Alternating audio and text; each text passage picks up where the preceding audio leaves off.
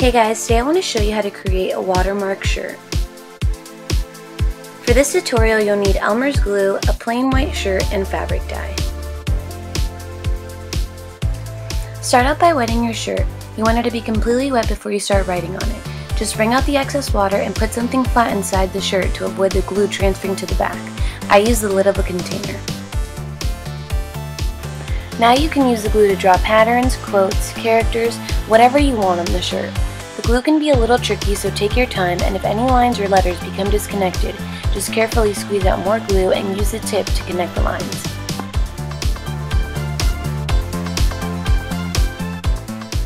Once you're finished applying glue to the shirt, you want to leave the shirt out to dry completely before you dye it. This will take several hours because you want the glue to seep into the fabric to prevent the areas with glue on them from picking up any color. If glue falls on an area that you want to be dyed, make sure to use water and some soap to remove the glue, or the fabric will not pick up the color and that area will stay white.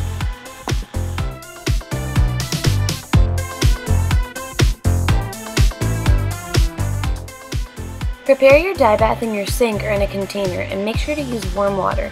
Start off by putting small amounts of the dye and play with the concentration depending on the color you want your shirt to turn. Give it a good mix before submerging the shirt, and remember that the color of the water will be several shades darker than the color the fabric will pick up.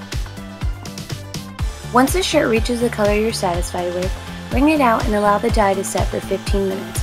Don't leave the shirt in the dye bath for more than a minute. The glue will begin to dissolve and the areas that were supposed to be white will pick up color.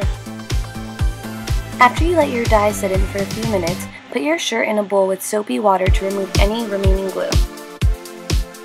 Just let your shirt dry and it's ready to be worn.